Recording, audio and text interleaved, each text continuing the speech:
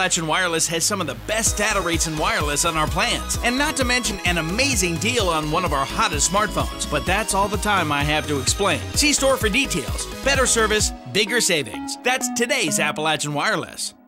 Future captains of industry were being recognized today at the University of Pikeville for the first annual Lieutenant Governor's Entrepreneurship Challenge, a contest that pits some of the very best ideas from across the state with nearly $100,000 of scholarship money at stake. Lieutenant Governor Janine Hampton says that the ideas put forward by the students in the contest have been very exciting.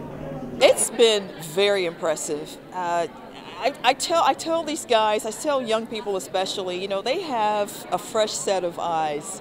They look at the world differently. They have a toolbox that for us, for example, the iPhone is something new and exciting, but for them it's old hat.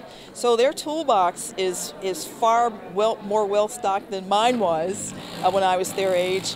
And so they see opportunity where others just see problems.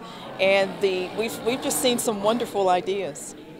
One of the two teams from Region 5 hailed from Wolfe County and will now move on to the state finals in Lexington. The pair say they are so proud their hard work has paid off.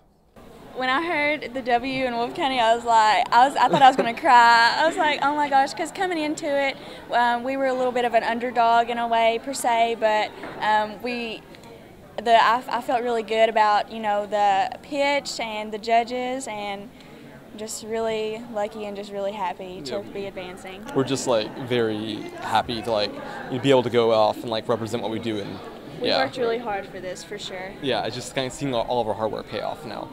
The state finals are scheduled for Saturday, April 29th at the University of Kentucky in Lexington. Reporting from Pikeville, I am Jackson Latta for EKB News.